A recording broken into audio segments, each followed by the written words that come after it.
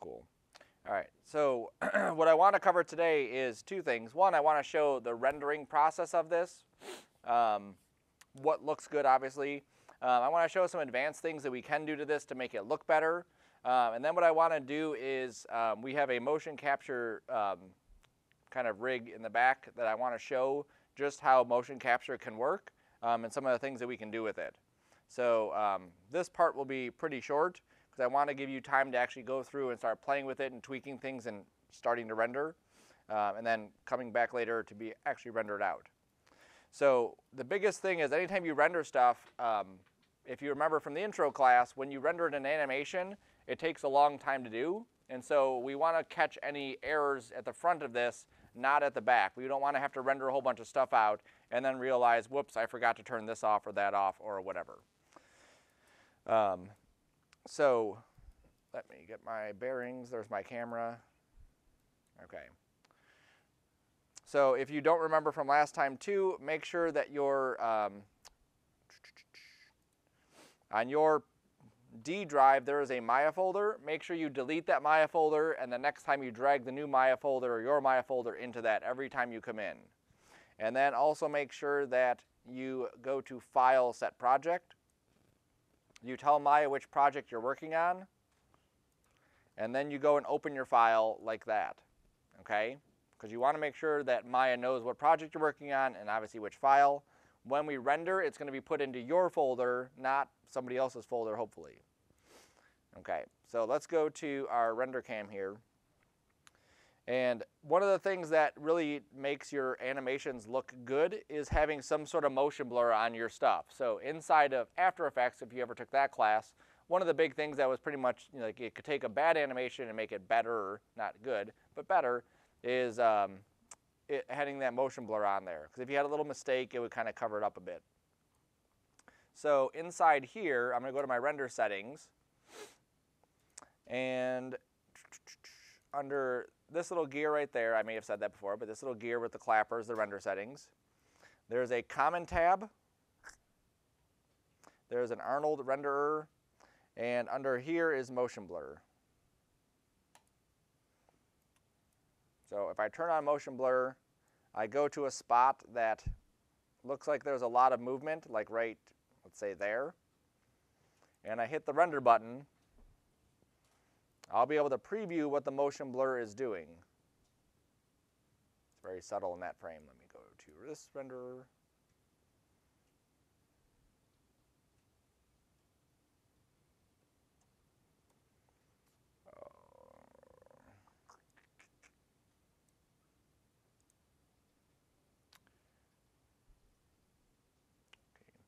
So you see how I'm clicking this and nothing's popping up, right? So at home when I work, I have 3 monitors. I have one over here and I have one over here. That render view is one on one of these other monitors. I don't know which one. So I need to save my Maya and close it. And this will happen to you, I'm sure, because it happens to everyone. Inside my Maya 2018 folder, inside Prefs, there's one called Window Preferences. And this is like the actual, like it stores the data for where you put each window. And it's cool because what happens is when you open up Maya every time, it remembers where you put windows. When you go from 3 screens to 1 screen, that doesn't help you. So you could edit it if you wanted to, like actually just open this up inside of WordPad or Notepad. And there's the actual like X, Y, Z positions, or X and Y. Or you can just hit the delete key, and then when you reopen Maya, it will just regenerate that and kind of reset all your windows, okay? Especially here, even with 2 monitors, you may go home and your other monitor is on the other side. It does the same thing, okay? It'll drive you crazy because you click it 5,000 times and it just never wants to show up. Just while we're waiting, this is what we're doing in the modeling class. It's a Negan bat. Isn't that awesome? Close that. And we'll also close this. That's why I need so many monitors. I have so many windows open. I don't think we need anything with Photoshop.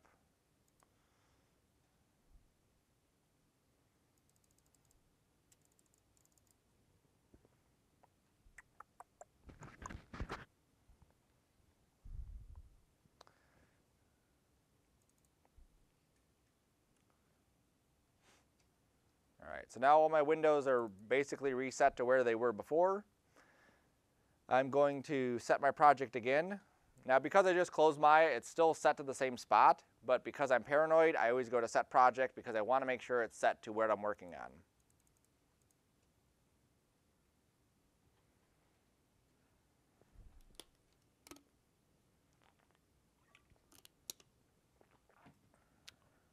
So I'm working on mech animation. I hit set. Oops.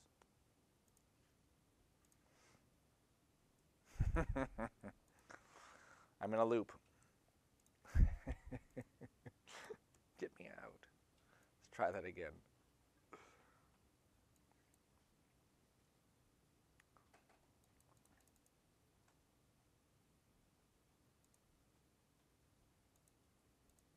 I mean, Maya's still thinking because this is still chugging along. There we go. All right, mech animation done. Oh my God. There we go. I think that worked. That's what I get for being responsible and actually like setting my preferences of the project. All right, let's try this again. All right, Arnold render view. Where are you at, Arnold? That one comes up.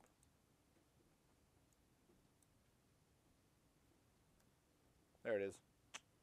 Another hotkey, window, and then the arrow keys. I tried that last time. It should have worked. But this will actually like move your window around. So cool. All right. So now back to what we were originally discussing, which was motion blur. We want to go to a spot where we see a lot of movement. So let's say even right here. And I'm going to preview this. And there's the motion blur on there. So, so you can see how big that blur is on top of that. So if I go to my render settings, I go back to my Arnold renderer, I go back to my motion blur. I can add more keys inside here. And what this is going to do is it's going to make like the in-between frames and help blur or help blend this out. So in this case, we're not going to notice a huge difference. It's pretty much, you know, the same thing from one to the other. If we had a ball going up like this, that's where we would really see it, like on an arc. Now there's also a position. So right now it's blurring the center of the frame as my main frame, and it's going basically back a half a frame and forward a half a frame, and that's how it's creating the blur, okay? So imagine that I'm throwing something really far across the room. I basically want the solid object to be at the front of it and the blur to be behind it. The way it's set up now is the blur is in the middle, so my object is right here and the blur goes like this. That doesn't really make a lot of sense. So I'm going to set this to the end of the frame. And again, you may not notice a huge difference in this case, but just for future stuff, that's typically where you'd want that to be. There's also some other things here like deformation and camera. So sometimes you may not want your camera to actually be motion blurred. And what that means is as your camera is like spinning around, you may want that to be crystal clear, but the objects are still blurry, okay? So I may want, let's say, I deleted our crazy camera that we had from last time. Let me make a new crazy camera. For whatever reason, I'm going crazy and I'm just going to set a keyframe here at 50, and then I'll set another keyframe here at 60, where I'm like really zoomed in on this. Sweet. And then I'm going to choose my other camera view here, which is my perspective. And so right now we're getting the camera's motion blur and we're getting the object's motion blur. If I go halfway in between this, are we really going to see a difference? It's subtle. There's a subtle difference here. We're getting a little bit of a zoom. If I turn this camera one off, the object should be the only thing that's kind of blurring, not the rest of the environment. So what this could cause is, let's say that I had a bunch of trees in my scene.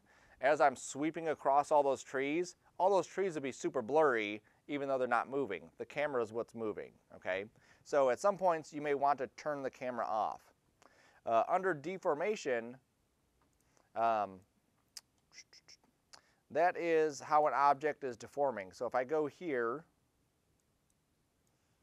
okay, so let's pretend I have a sphere. If I'm moving this like this, or like this, or like that, those are called transformations. So that's not actually deforming the object, those are transformational movements. So the way that the castle is animated is part transformational, part deformational. Okay, so these here, this is a deformation one. Anything that is scaling or even rotating, these are all transformational. The deformation part comes in if I were to grab points and animated these points like this, that would be something that would be deform motion blur, okay? So nothing we need to be concerned about with that. Typically leaving this on for this assignment is going to be fine. Oops, I closed my window, didn't I? Yes, I did. The reason we may want to turn this one off is because we may want to speed things up. Again, in this case, there's not a huge difference between the two, so I would just leave it just like it is, okay? So typically my settings that I leave on here for this one, that's like way too much camera blur. You can definitely tell in this specific shot. I'm like zooming into that thing. That looks weird. So I'd turn the camera blur off. I'd leave the other two, obviously, enable on and deformation on. 2 keys is typically enough for what we're doing here. When we get into the bouncing ball or the stick, we may need to up that to 3 or 4. And I set this to end of frame. And then the more this length is, the more blur we're going to have on that, okay? So typically 0.5 is a good enough value. I'm happy with that.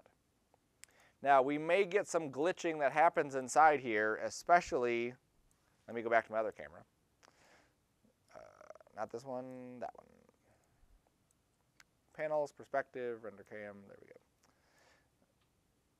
Right here, see how this thing just kind of like comes into existence, like right there? So if I go right before this at 130, and I make sure I choose the render cam, sometimes we'll get like a weird ghosting image right there. I'm going to go up a frame. That one's good. Go up a frame. That one's good. Okay. So in this case, I'm not getting it. Most likely you will get something. Somebody in here will get some weird glitchy thing where literally your tower or something will disappear. It happens every semester, so if it does, we'll worry about it then. Basically, what we have to do is find the frame. So let's say it's frame 70. We go to frame 70, we let it render, and then we just save this image and overwrite the bad frame, okay? It's not a huge deal. We just have to do that. If it's a lot of frames, then we'll worry about other stuff. All right. So, cool.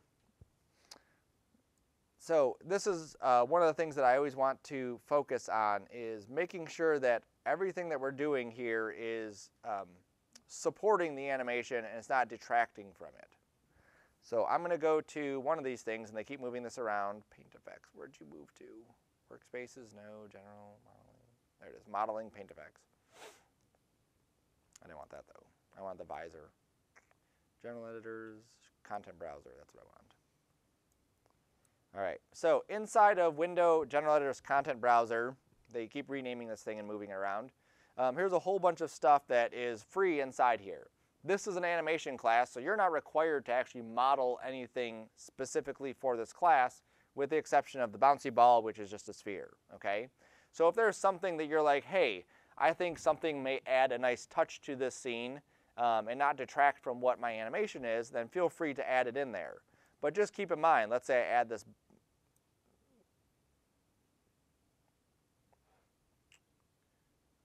Yep, that's the best one. Let's say I add this bowl to mine. You just drag it in. It's huge. And then I scale it down.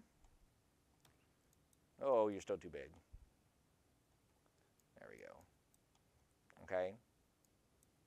So that's perfectly fine for me to add something like this to my scene. Now what I wouldn't want to do is drop in every single one of these or create colors that are so contrasty or so obviously different from everything else that my attention is drawn away from the animation and drawn onto these guys, okay? Now there's other stuff inside here too. There's bipeds, there's clothing, not that you'd need clothing for this kind of thing. Here's some props you can drop in a tree. And again, everything's going to come in huge just because of the scale.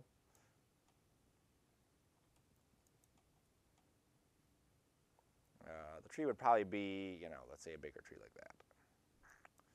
Maybe there's a tree stump. If I put a trash can there, that would be like really obvious. Like, why is there a trash can in this castle? That doesn't make sense. The tree stump. Right. Okay. So all of these kind of lend to the atmosphere of what I'm trying to show off. They don't detract from the rest of the scene. They're just nice little pieces here. Oops. That would. Get out of the way. What are you doing? Oops. My stairs are on which side? That side. Okay, yep. So that tree back there is good. The cow is good. Where did my tree stump go? Right there in the way. Okay, so all of these things could add a nice little touch to my scene. But again, too much stuff, a vehicle or a jet ski or whatever, weapons, some of those could be cool. The sculpting stamps I don't need. There's also under paint effects, there it is. Under here there are plants. And right there's plants. So these ones here, these ones are not bad because they're actually pretty nicely modeled and they're pretty simple. They don't detract from things. If I go to, let's say, a tree mesh, and I drag this tree in here, oops. I have to click on it and then draw. That's how that one works. There we go. So this one definitely looks like a better tree, but what you're going to find when I render this is that that looks pretty horrible. Or non-existent. Make sure I pick the right camera, perspective. Yep. So this is Paint Effects. Paint Effects doesn't render in Arnold. Every renderer is different. So if I convert this from a Paint Effects to polygons somewhere in here, right there, convert, there it is. Okay. Now that looks like a pretty decent looking tree. If I zoom in closer, you'll see that the leaves are actually like really gray. Yes, you can see kind of like that plane there and that there. These are just pictures of leaves on this, and that's why that looks like that. Now there's going to be a huge difference or a huge takeaway if all of my stuff in this scene is like that. Like if I duplicate this tree 7 trillion times, that would take away from my animation. If you look at Wade has a nice assortment of trees back there on his that really help the scene just kind of become more of a scene, as opposed to this, which is nice with one, but I couldn't take this tree and do that with it because it would really detract from what I'm trying to show off. Okay, so don't compete with what you're trying to show, thinking that you can compensate. If your animation isn't bad, or if your animation is bad, fix the animation. Don't worry about adding a bunch of stuff trying to cover it up. Now, just for fun, this is a tool inside Maya called Mash. It's very similar to the motion MoGraph inside of Cinema. If I click an item, so like this cow here, and I click on the MoGraph or the Mash, it will take my cow and it will duplicate my cow. Okay. Then I can go into my Mash and I can say I want to, where was that one at? Use Paint Effects, I believe.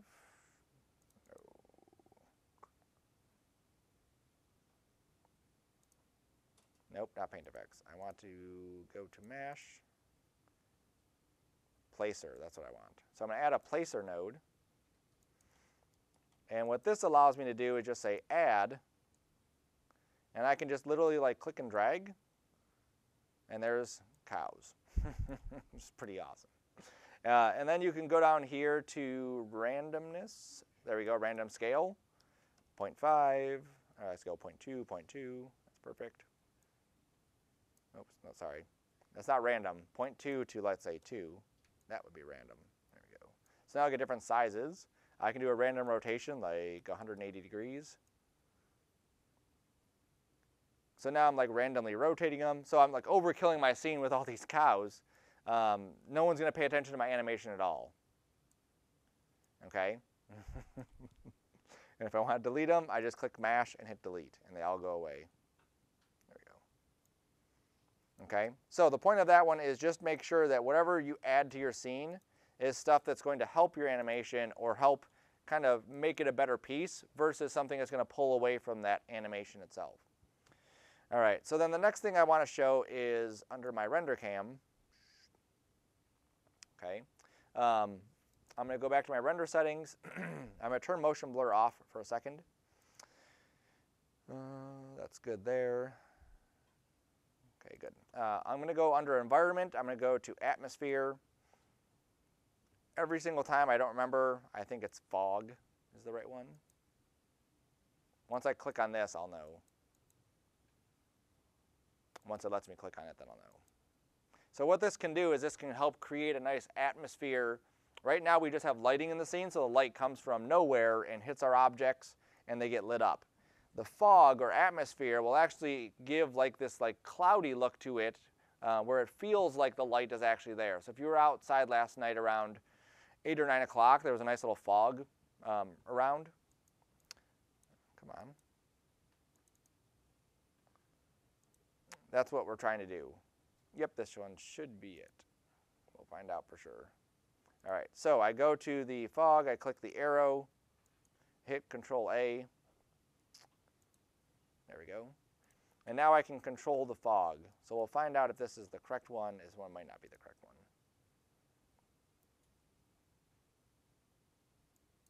No, that's it. So now you can see how it feels like we have more of an atmosphere here. It feels a little bit washed out, but still we have an atmosphere. We can control the distance. I should turn my Arnold renderer on. That's too much of a distance. Let's go down, down, down. There it is. Right? So what this is doing is basically from where we're at, the closer we get to the object, the more we're going to be able to see the object.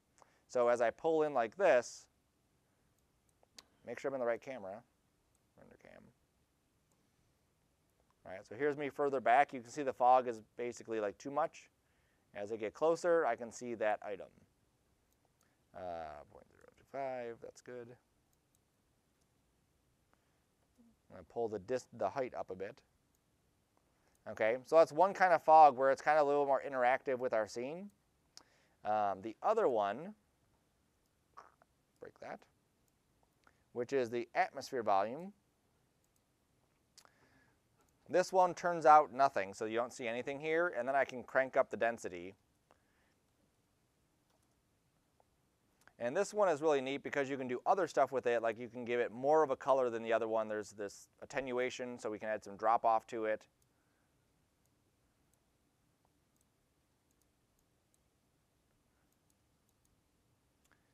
And then I believe,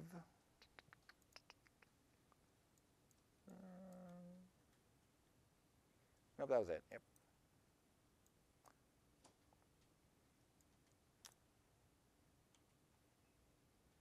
So again, something kind of cool that you could add to it. Again, something you don't want to detract. 0.005, right? So something subtle like this can add a lot of kind of depth to your scene versus just having nothing in there. So look at the view there versus there. So it actually feels like there's some sort of environment that we're in, even if it's just a subtle little touch or a hue adjustment or a color adjustment on top of it. Okay, so that's another thing we can do. I'm going to break that connection. And then that's my crazy camera. I'm going to delete that. And then the other thing we can do is we can add some depth of field to this. So I'm going to render this through that camera. Actually, let me render through perspective just so we can see a better sense of depth of field.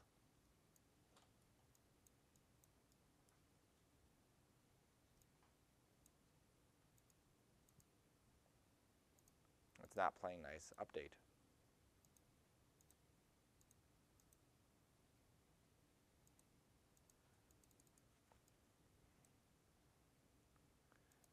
And there it goes. So Arnold does not play nice sometimes. You saw the things did not come out. Okay.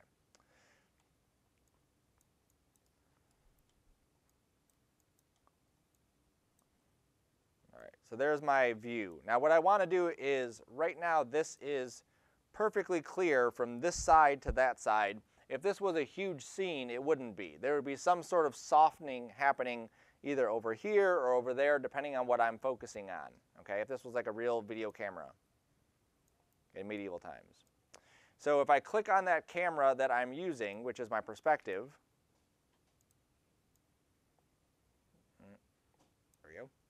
And then I go into the attribute editor for it. In all of these, there's an Arnold section. Okay, so these are all the different attributes that we can play with to adjust what this thing looks like. One of them, way at the bottom, is Arnold. And in here, very similar to what we could play with inside of Cinema, you can control what kind of camera it is. So perspective is what we typically deal with. I'm going to enable depth of field. And it may not update. Let's see. Let's close this and reopen it. Again, sometimes you just have to do that in order to get it to update. Okay, it's good. And then I'm going to set the distance. So right now my distance is set to 5. I want to see how far from my camera this step is. Okay, so if I go to Display, Heads-Up Display, Object Details, I can click on an object and it'll say that that item is 17 units from the camera, 17.389. So if I go back to the perspective view, I click on this focus distance, I set that number, then I can start to crank up the aperture size.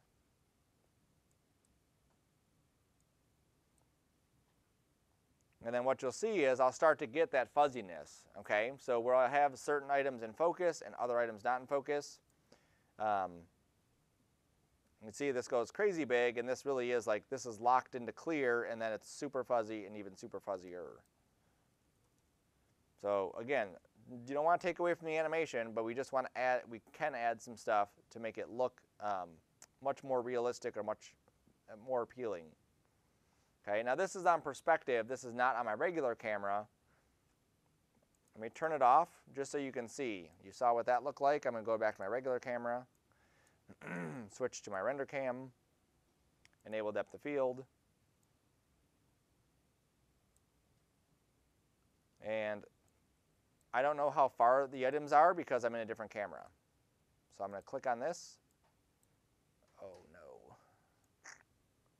8.026, right there. So I'm going to go back to that render cam, go back to this. Okay, and what we'll see in this case is that there's not a whole lot. There's a little bit. It's very subtle right around here. There's a little bit of fuzz happening on there. Let's just set it to 1.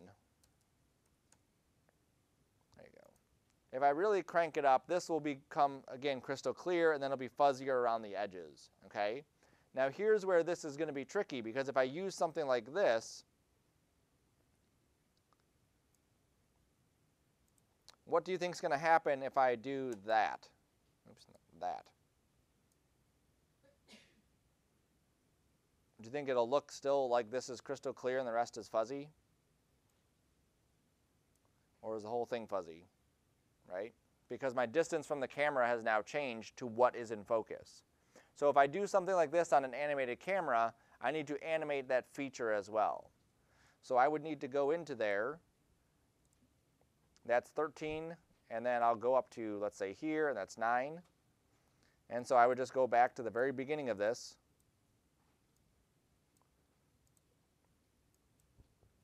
"13 away, set a key. Go up to the very front of that, 9, set a key. And then of course you want to check it out, because if I screwed up and my camera moves faster than that's updating, then that could be an issue.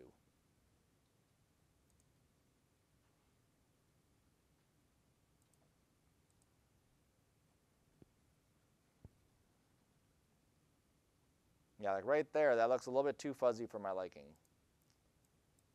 So maybe this should be 10 or 8. Nope. Let's click on a piece and see. 9.988. So picky.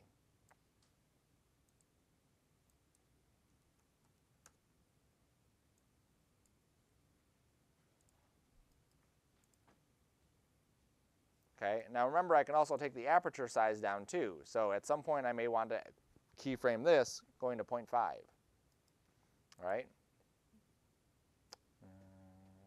Cool. Right? So there's motion blur we can add to our stuff. There's the volume fogs we can add to our stuff. There is depth of field we can add to our stuff. All of these will, again, lend more likability to this thing.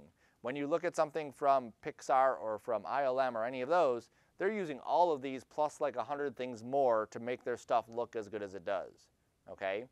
There's no shortcut to it. That's just, it is what it is.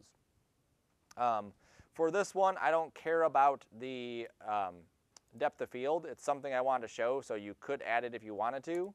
You don't have to add that. You don't have to add the fog in your scene. Again, it looks nice, but I do want you to add the motion blur to your scene. Okay, so make sure you've clicked on that motion blur. Under the Common tab, did we set these up before on yours, last class? You don't think so? Okay. I was verifying because mine's partly set up, but I don't know if I rendered it for something else. Okay. So right now you can go to your render settings, and you can do this at any point inside your file. So click on the little gear with the clapper, or the clapper with the gear. And we want to rename this. So we're going to go to where it says file name prefix, and you're going to put in your last name underscore, you can do Game of Thrones, you can do Mechimation, whatever you want to call it. As long as you know what it's called, that's the key thing there. That way, in case we end up losing this, we can always jump back and get it. Notice at the top here where it says path, this is where your files are going to go. So if your file says somebody else's folder, that means you haven't set your project. So always make sure that you check that as well. We're going to go save these as EXRs. That's fine there. Under frame/animation extension, this should be set to the third one down, name.pound.extension. Okay, so not the single frame, not the single frame, this third one, that's what it should be set to. And then your start frame is 1. What's our end frame? 240, right? And then we'll choose which camera we're rendering through. So I have my render camera set up, so I'm going to choose render cam. If you haven't set up your camera yet, just remember where this is so you can come back in here and reset up your camera. All of our stuff we render is 960 by 540, so make sure we have 960 by 540 set here. And this is, it's called the Common tab for a reason, because regardless of which renderer we're using, that tab stays the same. Okay, even if you go into Cinema or you go into any other 3D software, you'll see a tab very similar to this, which is basically where do you want your files, what do you want them called, and how do you want them named and numbered. Okay, so that's what that tab is. The next tab, the Arnold renderer one, you just have to come down to the motion blur area and check enabled and turn the camera off and set that to end of frame. So scroll down to where it says motion blur, enabled on, camera off, end of frame. And those settings we'll use throughout all of our projects. You'll see, especially when we do like the stick or the bouncing ball, how much animation we really get from the motion blur. It really does help make it look better. Cool. All right, now the only other thing you may need to tweak is the settings at the very top of this. So right now my camera AA, which is my anti-aliasing, is set to 3. If I crank this down to something like -3, that's as good as this is ever going to look. Okay, so at -2 it looks like this, at -1 it looks like that, at 0 it looks like this. So we're getting cleaner. And then it was at 3, like that. So that's looking pretty good. Oops. These shadows are still a little bit noisy. I may want to pull that up one more to 4. That should help the shadows a bit and help this motion blur some. That looks better. Okay, so that's good there.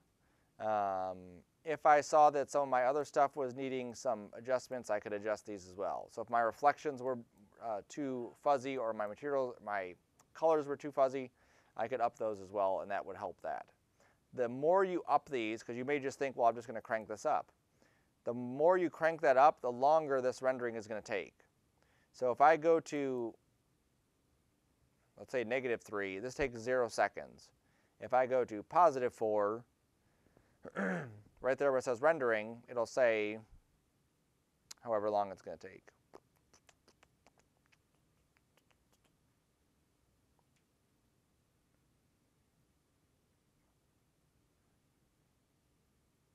"16 seconds, okay? So that's 16 seconds for one frame. So how long is it going to take if one frame takes 16 seconds? How long will the whole thing take?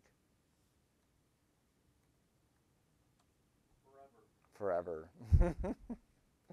16 seconds times 240 frames, that many seconds. Which if we calculate that into minutes, 64 minutes, which we calculate that into hours, 1.066666 repeating hours. Okay, so roughly it'll take an hour and a little bit. The more detail that's in the scene, the longer it's going to take. So if we figure this is kind of like the middle of this, where we have a lot of our geometry there, that's a good estimate. If I was doing everything way back here at frame 0 or 1, this shouldn't take 16 seconds to render because there's nothing there. So that'd be a bad frame to estimate. Yeah, 7 seconds. Okay, and if I went to the very end and estimated, well, there's a lot of frames that don't really have anything in them. So again, it's a bad way to kind of estimate how long this is going to take. So we went from 7 seconds to 16 seconds. Let's see how long this one would take to render.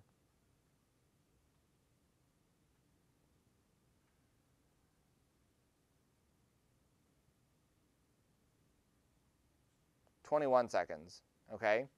So it's good to always have like that middle frame where you're like, okay, I have like half my geometry in the scene. Let's see how long this takes. Cool.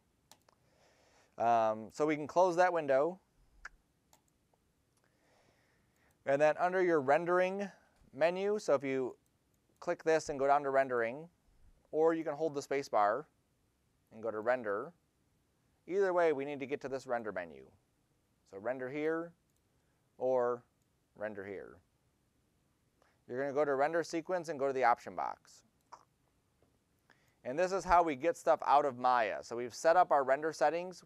We've set up the materials. We've set up the lights. We've set up the camera. Everything's cool.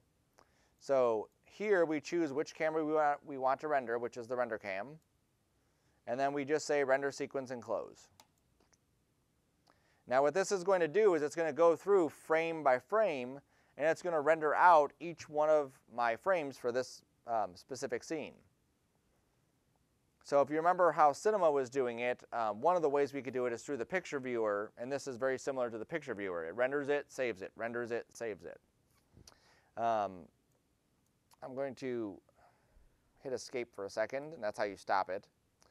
If we go to render and I use this batch render, okay, you may see a tutorial online and someone may say go to batch render to render your stuff. If I do this, because Arnold is a pay software, you get watermarks that say Arnold all over it, okay? So you don't want that. So the workaround is that you use render sequence, and it renders inside the viewport. It takes longer, but at least you don't have a watermark. Okay, so once you have your stuff animated, you have the lighting good, you have some textures good, you have your camera in there, you've turned on your motion blur, which we just did, then you can do this stage, which is rendering it out. And then once it renders out, our last step is just to go into After Effects and actually make it into a movie. And this process is exactly the same that you saw in the intro class. Import it in as a sequence, make it a movie, and you're done. Okay? I'll show it just as a refresher.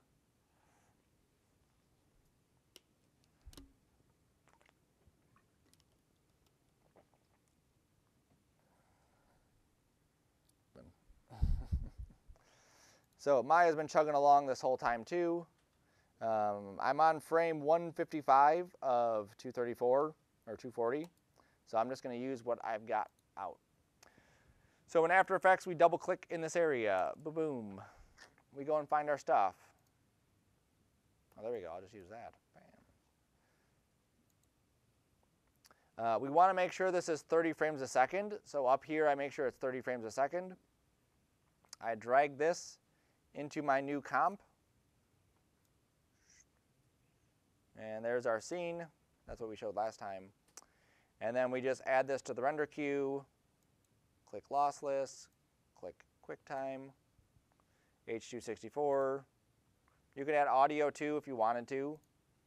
Make sure you save it into the correct folder. So this is going to go into my 2540, Mech Animation, Movies, Sarcona, again, whatever you want to call it, Mechimation, Game of Thrones, as long as it's obvious, and then render it out.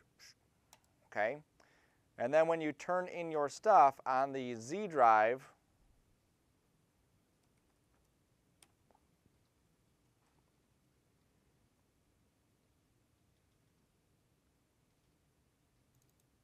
there it is.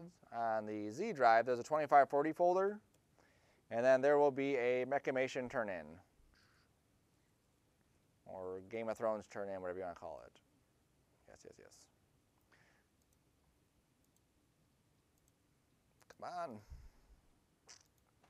on. If you don't remember from last semester or the semester before, whenever you took the intro, once you drop something in there, you can't remove it, you can't rename it, you can't delete it. Just leave it in there and I will take care of it. Just tell me.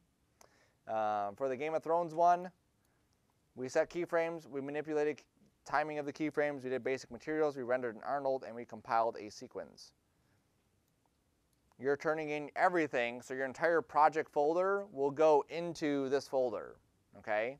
Your movie, 8 seconds, however long it turned out. Mine turned out to be 8 seconds, 240 frames.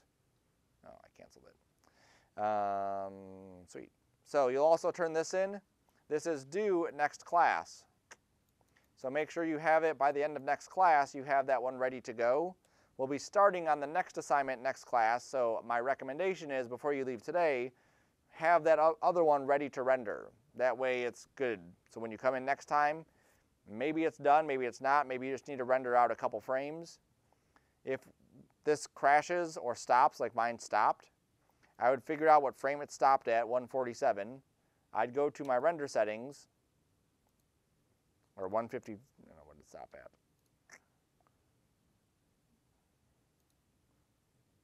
Let me go into my folder and find out where it actually stopped. So P drive there, 40, Mech, it is 162 it stopped at.